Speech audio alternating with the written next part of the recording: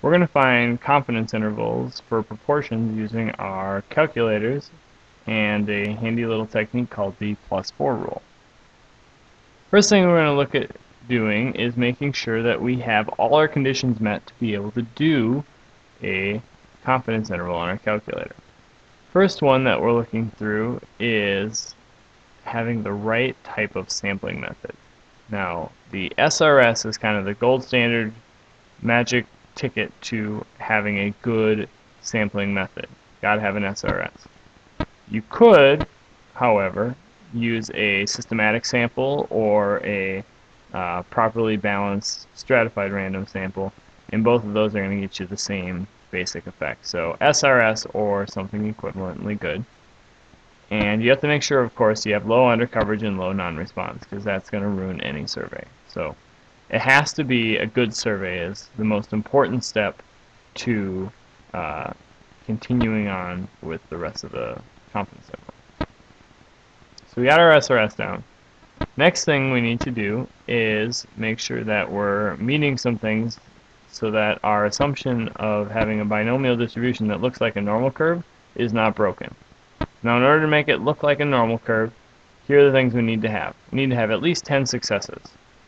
So we need to have at least 10 people that said yes, for example. Now, if you don't know how many successes you have, but you do know N and P, you just multiply them together. Because if you have a 10% chance of success and you have 10 people, multiply them together, you would get one success, and that makes sense. So the simple rule is having 10 successes, otherwise this formula can come into play.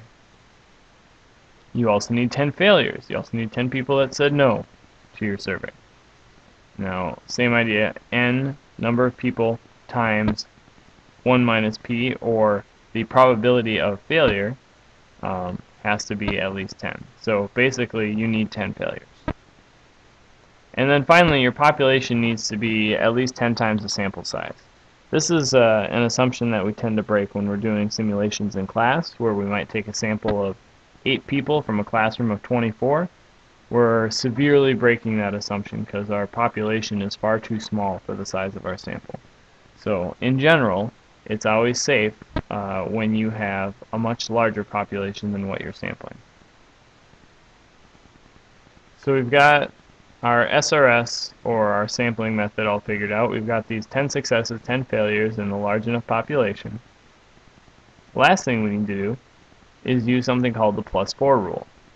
Now, I like to call this statistical magic because there's really almost no logical reason why we should be making up data to make our confidence interval more accurate. However, it works, so we're going to use it. The way it works is we add 2 successes and 2 failures to our data. Whatever data we get, we're going to add 2 successes and 2 failures. Now, in the way we're typing it into our calculator, we really are going to be adding 2 successes and 4 total. We call it the +4 rule because we're adding 4 total data points, 2 successes, 2 failures. And we'll take a look at how that works when we actually do some examples. So let's say you took an SRS of the community and found that 11 of the 43 people you surveyed liked ketchup with their turkey. Interesting premise. Give a 95% confidence interval of the proportion of people in the entire community that like ketchup with their turkey. So we have data from an SRS, but we want to see if it holds true for the entire community. Now, first thing, it says, do we have an SRS? Well, we just read that, so yep, we have that condition met. We're good to go. Moving on. Do we have at least 10 successes and at least 10 failures? We have, it says 11 of 43. So 11, that would be more than 10. And 11 out of 43, that leaves like 32 or so failures. Plenty of failures. So just enough successes, plenty of failures to go around. So we have those 2 conditions met. And it says 10 times the population. Our sample is only a 1/10 of the population. It says it's a survey of the community, and they only talked to 43 people. So unless it's a very, very tiny community, we should be okay with this assumption too. Next thing we need to check is what our value of x is. Now, x is our number of successes.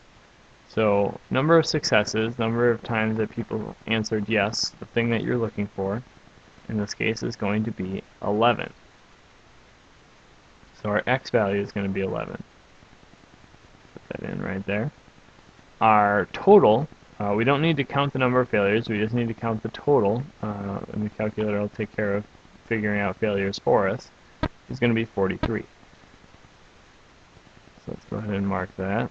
And we call that n because it's our sample size. So x is our number of successes, n is our total sample size. And these correspond with what we've seen when we did stuff with binomial distribution. Now we're going to do our +4 rule. So to do the +4 rule, we make up 2 successes and add it on to get a total of 13. And we add 4 total data points, the 2 successes and 2 failures, to our sample size to end up with 47. So now we have 13 successes and 47 total. The fun part now is using the calculator to find the confidence interval. It's actually quite easy to do.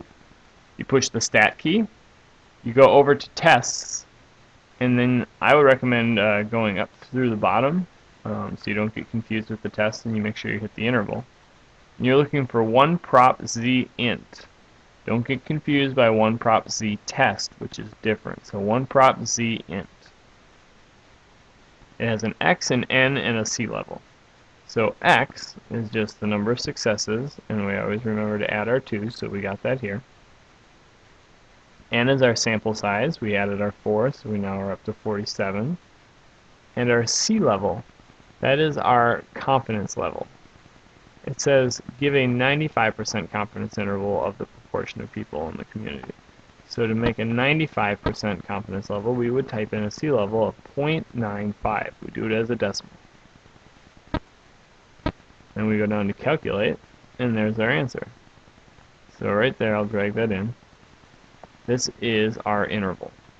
And if we were to interpret this right now, we'll get more into the interpretation part later, but the quick of it is that if you shift this decimal over a couple, these are both percentages. So between 14.87% and 40.45%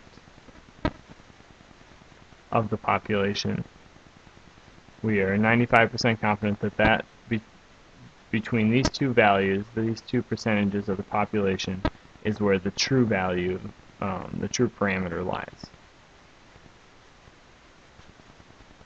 Look at another example. You surveyed your friends to see what proportion of the school thinks seniors are awesome. Of 24 people you talked to, 21 said yes. Give a 95% confidence interval of the proportion of people in the school who think seniors are awesome. First of all, is an SRS? Absolutely not. This is a convenient sample beyond convenient samples, and it is horribly unreliable data. So we really shouldn't even consider proceeding from here, but just to check, let's look at some of our other assumptions and see if anything else is off there too. 10 successes, well, we have 21, so that's good. 10 failures. We only asked 24 people and 21 said yes. That would leave us with 3 failures, so that is nowhere close to 10, so that's another fail. And then a large enough population. I think we're okay with that because we're trying to learn about the entire school of 500 to 600, and we only talked to 24. But anyways, we have enough conditions failed already. Even one condition failed is enough to stop, but 2 major ones, both being violated, are a huge problem. So we're actually just going to move on from this problem. Next one, a local government conducted a survey, properly weighted stratified random sample, and found that 233 people out of 393 oppose a new referendum. To determine whether it is worth further pursuing the issue, find a 99% confidence interval. Is there a chance that less than half of the population opposes a referendum? Okay, well, let's check our assumptions right away. Is this an SRS? No, but is it the equivalent? It is a stratified random sample, and they said that it was weighted correctly. So we'll actually say, yeah, no, that's going to pass the test. It is a representative sample. Next thing, are there 10 successes? 233. I think there's plenty. 10 failures. 233 out of 393. Looks like there's almost 100 and something failures, so that should be plenty. And then do we have a large enough sample versus the population? We have a sample of almost 400 people, and it's conducted by a local government. So unless we have a town of under 4,000, which is possible, it seems like we should probably be okay there. So again, not 100% sure on that one, but it seems like things are okay. So let's continue to move on. We have an X of 233, and just to look at where I got that, it said 233 people out of that number oppose a new referendum. So we have our number of successes down here. We have our total, our sample size, number of people asked, is 393, and we call that N. So we've got that there. And then we have to apply the +4 rule. So the +4 rule says we add 2 successes to get 235. We add 4 to the total to get 397. Now we have to punch all of this in our calculator. So we take out our calculators, and we go to Stat, we go to Tests, and I recommend going up from the bottom and until we get to 1 prop z int. That stands for 1 proportion z interval using the z normal curve.